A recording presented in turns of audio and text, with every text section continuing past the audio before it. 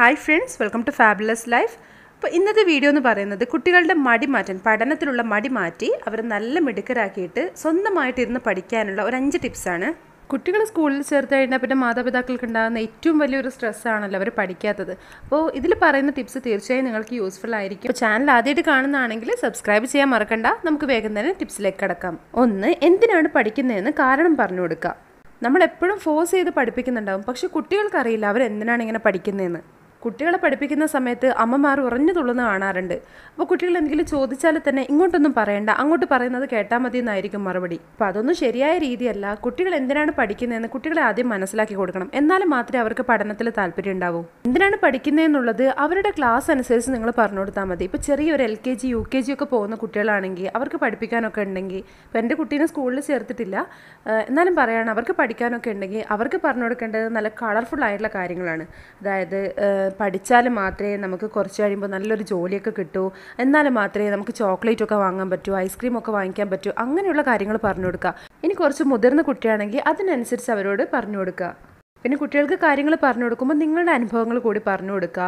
കുറച്ച് രസകരമായിട്ട് കാര്യങ്ങൾ പറഞ്ഞു കൊടുക്കുക. നിങ്ങൾക്കറിയണ്ടാവുമല്ലോ പഠനം എന്ന് പറയുന്നത് എങ്ങനെയാണെന്ന്. എൻ്റെ കാര്യം പറയാൻ, ഞാൻ പഠനത്തിൽ വളരെ പിന്നിലുള്ള ഒരാളായിരുന്നു. മറ്റുള്ള ആക്ടിവിറ്റീസ് ആയിരുന്നു എനിക്കിഷ്ടം.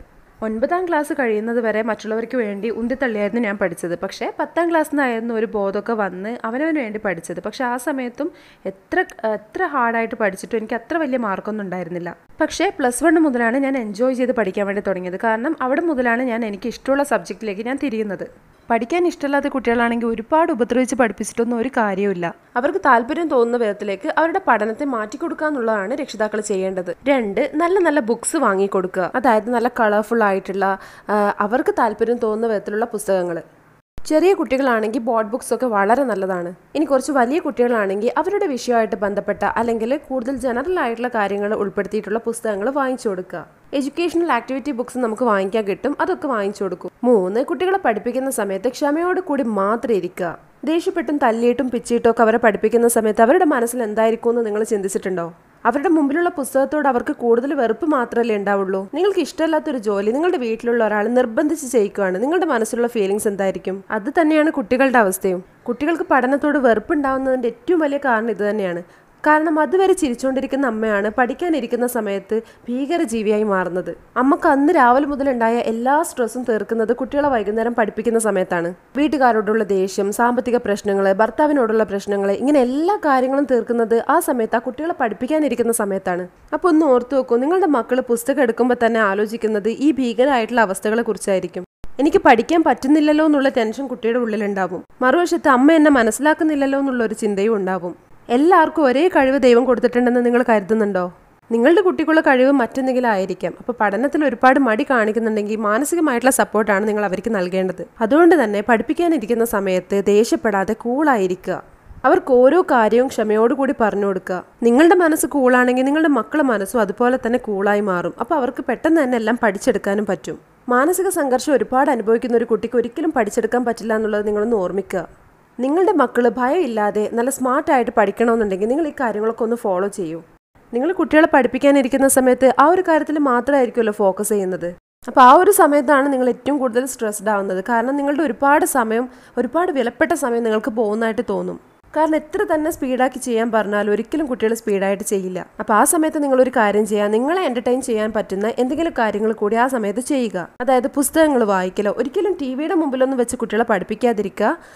എന്തെങ്കിലും പുസ്തകങ്ങൾ വായിക്കലോ, അല്ലെങ്കിൽ നിങ്ങളുടെ മനസ്സിൽ വരുന്ന ദേഷ്യം, കുട്ടികളെ പഠിപ്പിക്കുന്ന സമയത്ത് നിങ്ങൾക്ക് ഉണ്ടാകുന്ന ആ ഒരു സ്ട്രെസ്സ് കാര്യങ്ങളൊക്കെ ഒരു പേപ്പറിലേക്ക് എഴുതുക. അപ്പോൾ കുട്ടികളെ പഠിപ്പിക്കാനിരിക്കുന്ന സമയത്ത് നിങ്ങൾ ഒരു ബുക്കും പെന്നും എടുത്ത് ഇരുന്ന് നോക്കൂ. ഇത് നിങ്ങളുടെ ദേഷ്യം കൺട്രോൾ ചെയ്യാനും അതുപോലെ തന്നെ കുട്ടികളെ നല്ല കൂളായിട്ട് നല്ല പോസിറ്റീവായിട്ട് പഠിപ്പിക്കാൻ വേണ്ടി നിങ്ങൾക്ക് പറ്റും. ഇങ്ങനെ നല്ലൊരു പോസിറ്റീവായിട്ടുള്ള അറ്റ്മോസ്ഫിയർ അവർക്ക് കിട്ടുമ്പോൾ അവർ തീർച്ചയായും പഠിക്കുകയും ചെയ്യും. 4, സമ്മാനങ്ങൾ കൊടുക്കുക. അതായത് കുട്ടികൾ എന്തെങ്കിലും പഠിച്ചാൽ അല്ലെങ്കിൽ എക്സാമിന് നല്ല മാർക്ക് വാങ്ങിയാൽ, നല്ല മാർക്ക് എന്ന് പറയുന്നത് ഒരിക്കലും A+ അല്ലെങ്കിൽ ഫുൾ മാർക്കോ ഒന്നും അല്ല കേട്ടോ. അവരെ കൊണ്ട് പറ്റുന്ന വിധത്തിൽ അവരെന്ത് കാര്യം ചെയ്താലും അവർക്ക് സമ്മാനങ്ങൾ കൊടുക്കുക. എപ്പോഴും TVയും മൊബൈലും ഒക്കെ കൊടുക്കുന്നതിന് പകരം കുട്ടികളോട് പറയാം, അരമണിക്കൂർ പഠിച്ചാൽ അരമണിക്കൂർ TV വെച്ച് തരും, അല്ലെങ്കിൽ അരമണിക്കൂർ പഠിച്ചാൽ അരമണിക്കൂർ മൊബൈൽ തരും. അങ്ങനെയൊക്കെ ഉള്ളൊരു കണക്ക് വെക്കുക. നിങ്ങളുടെ കുട്ടി മൊബൈലിനോ അല്ലെങ്കിൽ ടിവിക്കോ ഒക്കെ അഡിക്റ്റ് ആണെങ്കിലും നിങ്ങളുടെ കുട്ടിക്ക് ഒരിക്കലും മടി കൂടാതെ പഠിക്കാൻ പറ്റില്ല. അതുകൊണ്ട് തന്നെ ഈ ടിവി, മൊബൈലൊക്കെ നമ്മൾ ചോക്ലേറ്റ്സ് ഒക്കെ കൊടുക്കൂലേ, അതുപോലെ കുറച്ച് മാത്രം കൊടുക്കുക. ഒരു സമ്മാനം എന്ന നിലയിൽ മാത്രം കൊടുക്കുക. 5 പഠിക്കാൻ എല്ലാവിധ പ്രോത്സാഹനവും കൊടുക്കുക. അതായത് കുട്ടികളെ പഠിക്കാനിരുത്തിയാൽ ഇടയ്ക്കിടയ്ക്ക് പോയി കാര്യങ്ങൾ അന്വേഷിക്കുക, അവർക്ക് ആവശ്യമുള്ള വെള്ളവും അല്ലെങ്കിൽ ഭക്ഷണവും ഒക്കെ അവരിയ്ക്കുന്നിടത്തേക്ക് തന്നെ കൊണ്ടു കൊടുക്കുക. പഠന സമയത്ത് ഒരിക്കലും അവരോട് ദേഷ്യത്തോടു കൂടി പെരുമാറരുത്. പിന്നെ ഒന്ന് ഓർമ്മിക്കേണ്ടത്, നിങ്ങളുടെ മക്കളോട് നിങ്ങൾ പെരുമാറുന്ന രീതി അതൊരിക്കലും അവർ മറക്കില്ല, എത്ര കാലം കഴിഞ്ഞാലും മറക്കില്ല. എൻ്റെ ഒരു കാര്യം പറയാം, എനിക്ക് ആദ്യമായിട്ട് നല്ല മാർക്ക് കിട്ടിയത് എനിക്ക് ഓർമ്മയുള്ളത് 4th പഠിക്കുമ്പോഴായിരുന്നു. അന്ന് എനിക്ക് കിട്ടിയ നല്ല മാർക്ക് എന്ന് പറയുന്നത് ഒരിക്കലും ടീച്ചറുടെ മുമ്പിൽ ഒരു നല്ല മാർക്കല്ല. കാരണം ടീച്ചർ പറഞ്ഞ് പഠിക്കാൻ പറഞ്ഞ, അതായത് സ്പെല്ലിങ്സ് പഠിച്ചിട്ട് പോകാൻ പറയുമല്ലോ, അങ്ങനെ പറഞ്ഞതിൽ 10 എണ്ണം പറഞ്ഞതിൽ 8 എണ്ണം കറക്റ്റായിട്ട് എഴുതി. പക്ഷേ എൻ്റെ ക്ലാസ്സിൽ ഒട്ടുമിക്ക കുട്ടികളും അതിൽ 10ൽ 10 തന്നെ വാങ്ങിയിട്ടുണ്ടായിരുന്നു. എനിക്ക് കിട്ടിയത് 10ൽ 8ആണ്. പക്ഷേ ഞാൻ ഭയങ്കരമായിട്ട് സന്തോഷിച്ചിരുന്നു അന്ന്. 10ൽ 10 കിട്ടാത്തതിൻ്റെ നഷ്ടബോധം ഒന്നും ഉണ്ടായിരുന്നില്ല. എനിക്ക് ആദ്യമായിട്ടാണ് അത്രയും നല്ല മാർക്ക് കിട്ടുന്നത്. പിന്നെ അതുപോലെ എനിക്ക് ഓർമ്മയുള്ള നല്ല മാർക്ക്, അതും ഇതുപോലെ ടീച്ചേഴ്സിൻ്റെ മുമ്പിൽ ഒരു നല്ല മാർക്ക് ആയിരുന്നില്ല. പക്ഷേ എൻ്റെ ഉള്ളിൽ ഇപ്പോഴും സന്തോഷം തോന്നുന്ന ഒരു നല്ല മാർക്ക് 8ാം ക്ലാസ്സിൽ പഠിക്കുന്ന സമയത്ത് ബയോളജിയിൽ കിട്ടിയ 50ൽ 25 മാർക്ക്. അതെനിക്ക് ഇപ്പോഴും ആലോചിക്കുമ്പോൾ ഭയങ്കര സന്തോഷമാണ്. പക്ഷെ ആ ഒരു മാർക്ക് ടീച്ചേഴ്സിനോ അല്ലെങ്കിൽ എൻ്റെ കൂടെ പഠിക്കുന്ന കുട്ടികൾക്കോ നല്ലൊരു മാർക്കല്ല. അതെനിക്ക് മാത്രം, എൻ്റെ ഉള്ളിൽ മാത്രം സന്തോഷമുള്ളൊരു കാര്യം. അതുപോലെ വീട്ടിൽ പറഞ്ഞപ്പോൾ ഉമ്മക്കൊക്കെ നല്ല സന്തോഷം ഉണ്ടായിരുന്നു. കാരണം എനിക്ക് അത്രയും മാർക്ക് കിട്ടാറുണ്ടായിരുന്നില്ല. പക്ഷെ മാർക്കില്ലാത്ത കുട്ടിയാണെന്ന് വിചാരിച്ച് അങ്ങനെ ഫോഴ്സ് ചെയ്തിട്ടുള്ള ഒരു പഠിത്തമോ അല്ലെങ്കിൽ എന്തെങ്കിലും വഴക്ക് പറയലോ അങ്ങനെയൊന്നും ഉമ്മാൻ്റെ ഭാഗത്തു നിന്നുണ്ടായതായിട്ട് എനിക്ക് ഓർമ്മയുമില്ല. പക്ഷെ ആദ്യമായിട്ട് ഇങ്ങനെ ഒരു 25 മാർക്ക് കിട്ടിയപ്പോൾ ഞാൻ ഇതന്നെ നോക്കിയിരിക്കുമായിരുന്നു. ഉമ്മയോട് ഇടയ്ക്കിടയ്ക്ക് കിച്ചണിൽ പോയിട്ട് പറയായിരുന്നു ഈ മാർക്കിനെ കുറിച്ചിട്ട്. എൻ്റെ ഉള്ളിലും എനിക്കും പഠിക്കാൻ പറ്റും എന്നൊരു തോന്നൽ ആ സമയത്തുണ്ടായി. അതിനൊപ്പം തന്നെ ഉമ്മ ആ സമയത്ത് തന്നെ പറയാൻ തുടങ്ങി, രാവിലെ ഒരു 6 മണി മുതൽ 6:30 മണി വരെ മാത്രം പഠിച്ചാൽ മതി, അപ്പം നന്നായിട്ട് തലയിൽ കയറുമെന്ന്. എന്നും ഒരു അരമണിക്കൂർ മാത്രം, അല്ലാതുള്ള സമയത്ത് ഞാൻ പഠിക്കുന്നതായിട്ട് എനിക്ക് ഓർമ്മയുമില്ല, പഠിക്കാനൊട്ട് ഇഷ്ടവും അല്ല. അപ്പോൾ ഉമ്മ ഇത് പറഞ്ഞപ്പോൾ എന്തായാലും ഉമ്മക്ക് നമ്മളെക്കാളും കൂടുതൽ കാര്യങ്ങൾ അറിയുമല്ലോ, അങ്ങനെയുള്ള ഒരു ഇതിൽ ഉമ്മ പറയുന്ന ആ സമയത്ത് 6 മണി മുതൽ 6:30 മണി വരെ കുറച്ച് നാളൊക്കെ ഞാൻ പഠിച്ചിരുന്നു. ഞാൻ ആദ്യമായിട്ട് എൻ്റെ പുസ്തകങ്ങൾ അറിഞ്ഞ ഒരു സമയം എന്ന് പറയുന്നത് അതാണ്, 8ാം ക്ലാസ്സിൽ പഠിക്കുമ്പോൾ. പക്ഷേ ഇതൊന്നും ഒരിക്കലും എൻ്റെ കൂട്ടുകാരോട് എനിക്ക് ഷെയർ ചെയ്യാൻ പറ്റില്ല. കാരണം അവർക്കൊക്കെ എന്നെക്കാളും ഒരുപാട് മാർക്ക് അധികമാണ്. അപ്പോൾ ഇങ്ങനെ പഠിക്കാനിരിക്കുന്ന സമയത്ത് തന്നെ ഏത് പുസ്തകം വായിക്കണമെന്നോ അല്ലെങ്കിൽ എന്ത് ചെയ്യണമെന്നൊന്നും ഉമ്മ പറയാറില്ല. എൻ്റെ ഇഷ്ടത്തിന് ആദ്യം എനിക്കിഷ്ടമുള്ള വിഷയങ്ങൾ മാത്രമായിരുന്നു ഞാൻ തുറന്നിരുന്നത്. പിന്നീട് അങ്ങോട്ട് എനിക്ക് അറിയാത്ത കാര്യങ്ങൾ കൂടി ഞാൻ പഠിക്കാൻ ശ്രമിച്ചു തുടങ്ങി. പിന്നെ കുറച്ച് ദിവസങ്ങളൊക്കെ കഴിഞ്ഞപ്പോൾ ഈ 30 മിനിറ്റ്സ് എന്നുള്ളത് 45 മിനിറ്റ്സിലേക്ക് മാറ്റുകയും ഒരു ദിവസം ഒരു വിഷയം എന്നുള്ളത് 2 വിഷയത്തിലേക്ക് മാറുകയും ചെയ്തു. ആ ഒരു പഠനം ഒരുപാട് കാലമൊന്നും നീണ്ടു പോയിട്ടില്ല. പക്ഷേ ആ ഒരു പഠനത്തിൻ്റെ സുഖം ഒന്ന് വേറെ തന്നെ ആയിരുന്നു. അപ്പോൾ ആ ഒരു സമയത്ത്, ആ പഠിക്കുന്ന സമയത്ത് ആക്റ്റീവായി ഇരിക്കാൻ വേണ്ടി എന്തെങ്കിലും ചൂടുള്ളത് കുടിക്കാൻ കൊണ്ടുതരികയും അതുപോലെ എന്തെങ്കിലും കഴിക്കാനൊക്കെ കൊണ്ടുതരും. അപ്പോൾ ഉമ്മയുടെ ഇങ്ങനെ പോസിറ്റീവായിട്ടുള്ള ഒരു സമീപനം കൊണ്ടാണ് ശരിക്കും എനിക്ക് ആ സമയത്ത് പഠിക്കാനുള്ള ഒരു ചിന്ത ഉണ്ടായത്. നമ്മളും ഇതുപോലൊരു അമ്മയാണ്. നമ്മളും നമ്മുടെ മക്കളോട് പോസിറ്റീവായിട്ട് പെരുമാറിയ ഇതുപോലുള്ള പോസിറ്റീവായിട്ടുള്ള റിസൾട്ട് തന്നെ നമുക്കും കിട്ടും. 10th പഠിക്കുമ്പോഴാണ് ഞാൻ സീരിയസ് ആയിട്ട് എനിക്ക് വേണ്ടി പഠിക്കാൻ തുടങ്ങിയെന്ന് പറഞ്ഞല്ലോ. ആ സമയത്തും ഉമ്മയുടെ സപ്പോർട്ട് നന്നായിട്ടുണ്ടായിരുന്നു. കാരണം എനിക്ക് ഒരുപാട് നേരം പഠിച്ചാലും മാത്രമേ തലയിൽ കയറുള്ളൂ. അതുപോലെ നമ്മൾ ഒരുപാട് തല വർക്ക് ചെയ്യേണ്ട കുറച്ച് കാര്യങ്ങളുണ്ടല്ലോ, മാത്സ്, ഫിസിക്സ്, കെമിസ്ട്രി, ഇതിലൊക്കെ ഉള്ള കുറച്ച് കാര്യങ്ങൾ. അപ്പോൾ ഇക്വേഷൻസ് കാര്യങ്ങളൊക്കെ വരുന്നത്. അപ്പോൾ ഇങ്ങനെയുള്ള കാര്യങ്ങൾ ഒരുപാട് ടഫ് ആയതുകൊണ്ട് തന്നെ എനിക്ക് ഒരുപാട് സമയം എടുക്കും. ആ സമയത്തൊക്കെ ഉമ്മയുടെ ഹെൽപ്പ് ഉണ്ടായിരുന്നത് ഒരു ജോലിയും എന്നെ കൊണ്ട് ചെയ്യിക്കാറുണ്ടായിരുന്നില്ല. എനിക്ക് സോഷ്യലിനൊക്കെ നോട്ട്സ് ഉമ്മ എഴുതി തരുമായിരുന്നു, അല്ലെങ്കിൽ എനിക്ക് എഴുതാൻ വേണ്ടി സ്പീഡിൽ വായിച്ചു തരാറുണ്ട്. 10th പഠിക്കുന്ന സമയത്തും എനിക്ക് ഭക്ഷണം കഴിപ്പിച്ചു തരാറുണ്ട്. ഈ വക കാര്യങ്ങൾ കേൾക്കുമ്പോൾ ചിലപ്പോൾ നിങ്ങൾക്ക് ഭയങ്കര ബോറായിട്ട് തോന്നിയേക്കാം. പക്ഷേ എനിക്ക് അത്രയും സപ്പോർട്ടുള്ളത് കൊണ്ടാണ് എനിക്ക് 10th പാസ്സാവാൻ കഴിഞ്ഞത്. അതുപോലെ തന്നെ ഇനി ഞാൻ സ്വന്തമായിട്ടാണ് ഭക്ഷണം കഴിക്കുന്നതെങ്കിൽ എനിക്ക് അടുത്ത് നിന്ന് സോഷ്യലൊക്കെ വായിച്ചു തരാറുണ്ടായിരുന്നു. സോഷ്യൽ എന്ന് എടുത്ത് പറയുന്നത്, സോഷ്യലൊക്കെ നമുക്ക് ഒരുപാട് വായിക്കാനുണ്ടല്ലോ, അപ്പോൾ ഒരുപാട് സമയം എടുക്കില്ല ഇങ്ങനെ വായിച്ചെടുത്ത് പഠിക്കാൻ വേണ്ടി. അപ്പോൾ അതുകൊണ്ടാണ് സോഷ്യലൊക്കെ എടുത്ത് പറയുന്നത്. കാരണം നിങ്ങളുടെ കുട്ടികൾക്കും ചിലപ്പോൾ വായനയിലൊക്കെ സ്ലോ ആയിരിക്കാം, പഠിക്കാനുള്ള ഇൻട്രസ്റ്റ് ഇല്ലായിരിക്കും. നിങ്ങൾ അവർക്കും ഇതുപോലുള്ള സപ്പോർട്ടൊക്കെ ചെയ്തു കൊടുക്കുകയാണെങ്കിൽ അവർ നല്ല മിടുക്കന്മാരായിട്ട് പഠിച്ച് പാസ്സാവും. അപ്പോൾ എൻ്റെ ലൈഫിലെ കാര്യങ്ങൾ നിങ്ങളുമായിട്ട് ഷെയർ ചെയ്യാൻ ഒരു കാരണമേ ഉള്ളൂ.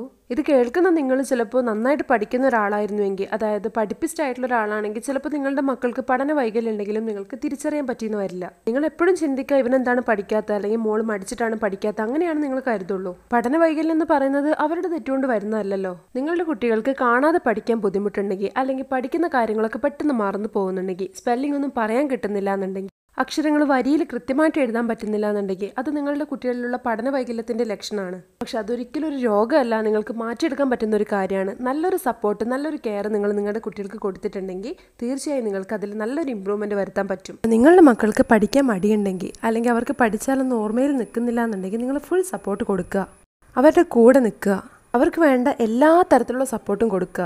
എല്ലാ ദിവസവും കൃത്യമായിട്ട് ഒരു സമയത്ത് മാത്രം പഠിപ്പിക്കുക. അതുപോലെ തന്നെ മറ്റെന്ത് മേഖലയിലാണോ അവർക്ക് താല്പര്യം ആ ഒരു മേഖലയിൽ കൂടി അവരെ പ്രോത്സാഹിപ്പിക്കുക. പഠനത്തിൽ ഒരുപാട് പിന്നോട്ടാണെങ്കിൽ പോലും എൻ്റെ മറ്റുള്ള ആക്ടിവിറ്റീസിലാണ് ഞാൻ മുന്നിട്ട് നിന്നത്. പാട്ട് പാടുക, എഴുതുക, ഇങ്ങനെയൊക്കെയുള്ള കാര്യങ്ങളിലായിരുന്നു ഞാൻ മുന്നിട്ട് നിന്നത്. അപ്പോൾ അതുകൊണ്ട് തന്നെ ചെറിയ ക്ലാസ് മുതലേ അത്യാവശ്യം എല്ലാവർക്കും അറിയായിരുന്നു. പക്ഷേ പഠിക്കുന്നില്ല എന്നുള്ളൊരു പേര് ആ സമയത്ത് ഉണ്ടായിരുന്നു. പക്ഷെ ആ സമയത്ത് ടീച്ചേഴ്സൊക്കെ പറയാറുണ്ട്, ഒന്ന് ശ്രമിച്ചിരുന്നെങ്കിൽ പഠിക്കാൻ പറ്റുന്ന കുട്ടിയാണെന്നൊക്കെ പറയാറുണ്ട്. പക്ഷേ അങ്ങനെയൊക്കെ കേൾക്കുമ്പോൾ സത്യത്തിൽ എനിക്ക് മനസ്സിൽ ഒരുപാട് വിഷമം തോന്നാറുണ്ട്.